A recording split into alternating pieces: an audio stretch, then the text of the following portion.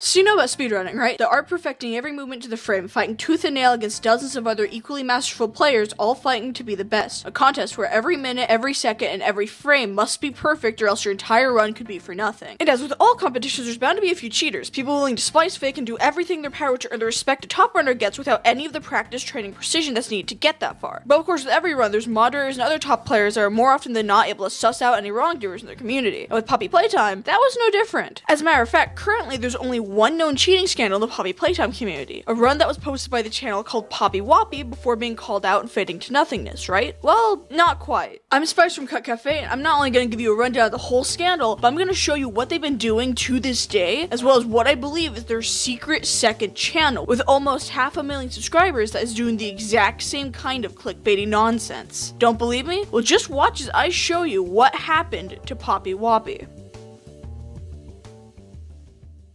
So first off, let's talk about the scandal that he was called out for. On October 31st, 2021, the channel Poppy Woppy posted his notorious run, a time of a whopping 4 minutes at the time, posted during the game's infancy back when all we had was Chapter 1. The reason for the video's notoriety is because of several rather obvious and ridiculous cheating methods which Poppy Woppy maintained were glitches that he found himself. Some of these quote-unquote glitches include sudden jump cuts and splices, a battery that he picked up in one clip reappearing in the clip after, getting the red hand despite the red hand having no interactability until after the battery puzzle, an audio anomaly where you can hear him in the toy room using the red hand despite being in the end hallway just walking, and most notoriously of all, falling into the void to teleport to the end of the game. Although several people who weren't familiar with the game's glitches believed it to be legitimate, many actual runners of the game, such as Mythic Cheese, were quick to call it out, the biggest of which being Astral Spiff, a content creator who does horror games and comes up with challenges such as beating Chapter 1 while blindfolded. Spiff was a rather small channel at the time, but seeing the comments on the video believing the run to be legitimate, he stepped in to make a video, snuffing out any possibility of Poppy Woppy being seen as a legitimate runner. Spiff pointed out each moment that made him as a moderator of the game suspicious, including things the general public would not have immediately picked up on, like the crosshair not being lined up properly at the start of the run. Taking advantage of this newfound clout, Poppy Woppy quickly monetized their channel and began alluding to a new video where they'd get an even better time. After a few similarly fake videos regarding things like Easter eggs or secrets in the game, he finally posted his new 3:54 run. Woppy seemed to improve on some of the aspects that Spiff touched on, such as the buttons, which he previously was criticized for doing a rather slow job of. He used a few actual skips, such as restarting the checkpoint upon the grab pack VHS being over, to save a few seconds. However, he doubles down, seemingly making an attempt to make his cheating attempts even more noticeable to farm engagement via comments calling him out, particularly this odd fade-in which wasn't present in his other run. Astral Spiff comes back for one last video, talking in depth about the fake aspects of the run as well as the occasional real strat. However, he also dispels the idea that Woppy is just some troll. I had a couple comments that were like, yo, this is a very obvious troll. This person isn't trying to do it seriously. If it's a troll, it's about time that Woppy fesses up, because if you look at, like, you know, the like-dislike ratio on the previous cheated video, a lot of people are fooled. A lot of people are genuinely fooled, because nobody wants to go to the speedrun leaderboard. Like, it's a lot easier to just see a thumbnail with 3:54 on it and be like, oh yes, this is real. That's why I'm making this, to bring justice to the Poppy speedrunning community and expose exactly what all the fakes are. Despite later attempts to get Astral Spiff to return by making a full playlist worth of faked runs, Spiff opted not to give him any more exposure, and so they were forgotten. Due to the fact that no true runners of the game believed Poppy Woppy to be a real runner, it didn't harm the community as badly as, say, a well-renowned runner being found out as a cheat. However, in March of 2022, a segmented run was able to beat Poppy Woppy's original cheated time. But what's Poppy Woppy doing now? Well, as you may have noticed if you're paying close attention to the screenshots I showed, Poppy Woppy has been changing the titles. Remember that this video was posted when all we had was Chapter 1, and its current title claims that's a Chapter 3 run, despite Chapter 3 not even being out as of scripting this. On the channel themselves, they've tried numerous times to rekindle Spiff's interest in exposing the channel, and even starting to make fake runs of other games in hopes of getting a second viral hit of exposure. Woppy made a fake Poppy Playtime mobile speedrun where you can see rather obvious raster lines from being cut out and edited into the video, as well as an E to interact, proving that this is just the PC version again. They also have a supposed world record speedrun of Amanda the Adventure in which they pretend that when throwing a pear at the dish with an apple inside it, it'll magically cut to the pear being inside, and then if you put an orange in with it, it will give you the demo's end tape, with the only anomaly from doing all of this being that Monster Amanda will just be invisible, I guess. Oh yeah, remember that in the title he claims this is a full gameplay walkthrough on top of it being a speedrun, so even if you knew that he was speedrunning the demo, it's still clickbait. Oh yeah, and they tagged all endings on this, so he 100% knows. Another thing he began to create was the Crazy Endings series, where he pretended that there was an ending that no one but him found. At least the title would claim that, but if you actually watch the video, it'd more accurately be described as a secret or an Easter egg, such as this one where he claims that grabbing this PJ Puckapillar toy will kill you. That's not really an ending. However, there's one in particular that I'd like to draw your attention to. This one, titled I Found a Secret Ending, Poppy Playtime Chapter 3. It's your average Poppy Woppy video. Title says Chapter 3 when it's really Chapter 1, check. Obviously fake or modded scene, check. Splicing that teleports you to the end of the game,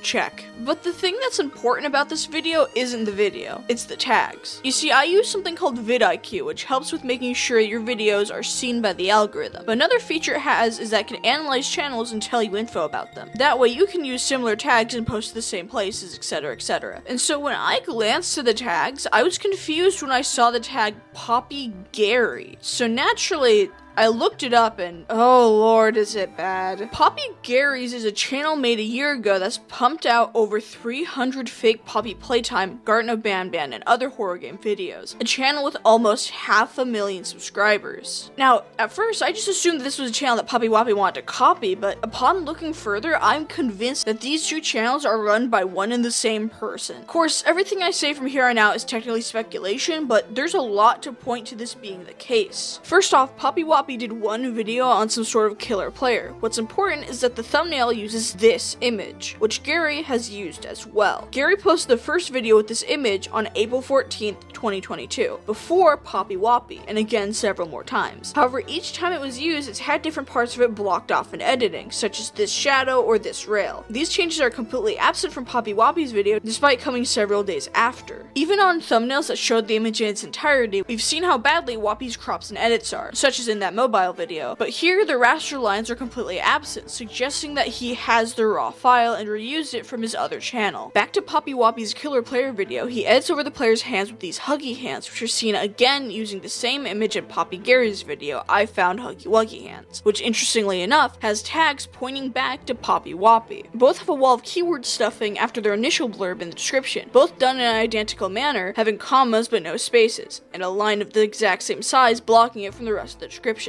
Both have speedruns, so I can't verify the legitimacy of Gary's, seeing as I haven't played nor seen a speedrun of Joyfill before. Both made a video where they become Bunzo and kill Mommy, and again where they become Bunzo and kill Puggapillar. Both made a video where they believe that a green Huggy is in this box, and they both seem to have an obsession with hidden cameras, somehow discovering something hidden in the game. And that's just with a little bit of searching. I'm sure if I actually sat down and watched every video from both channels with a fine-tooth comb, I could point out a dozen more, but even looking at this video has given me a sensation of brain rot I just cannot get rid of. I'm sorry, but no.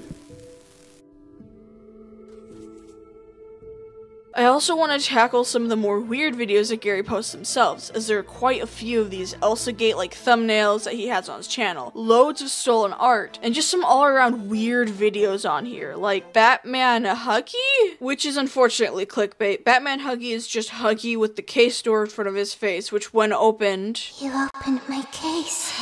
plays the Poppy dialogue and skips you to the end of the game. Thank you, Gary. Very creative and insightful video you've posted. The thing I want to mention though are these 4 live videos he's been streaming simultaneously. Apparently Poppy Woppy tried one at one point, but their stream ended after 4 hours or so. These 4 streams have been going on for who knows how long. All 4 are clickbait galore, as you can tell, but I decided to watch some just to see what it was. I went for the Bunzo Bunny one first and quickly found out that all of these are just their videos, specifically some fake animation videos, played over and over again. In case you aren't aware, fake animation videos are something rather common with the mascot horror community, particularly Garten of Banban, whereas someone will make an animation and attempt to pass it off as real or leaked gameplay of whatever's next in the game series. Oh yeah, made a very great video on this kind of content, and funnily enough, Gary makes Banban videos too. No matter which live stream you go to, you can find an exact copy of each clip on their YouTube. See this one with a prototype Huggy? Boom. This one with the Rainbow Friends? Right here. This one where Kissy Missy gets stolen? There it is. It's not even being done subtly either. These clips are just stitched together so haphazardly that doesn't even make sense. No sane person could watch this and go, yeah, that's full gameplay of chapter 3 like the title suggests. Hell, the Bunzo video doesn't even show Bunzo, at least not when I watched it. So, I reported the video, and you want to know how long the live stream's been going on for? 7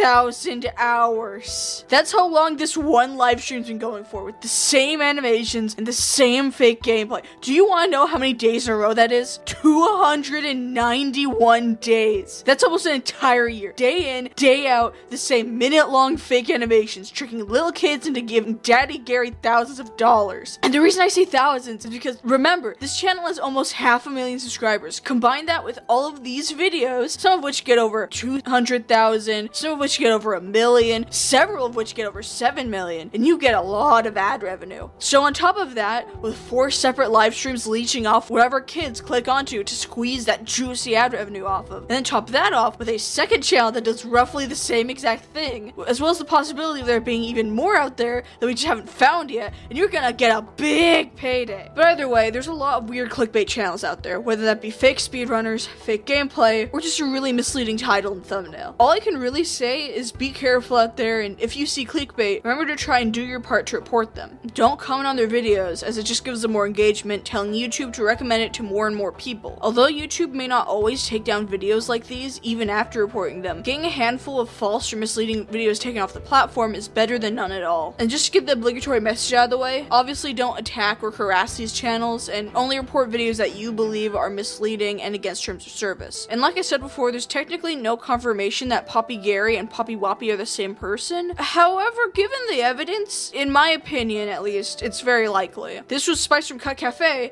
and I hope to be seeing you. Peace!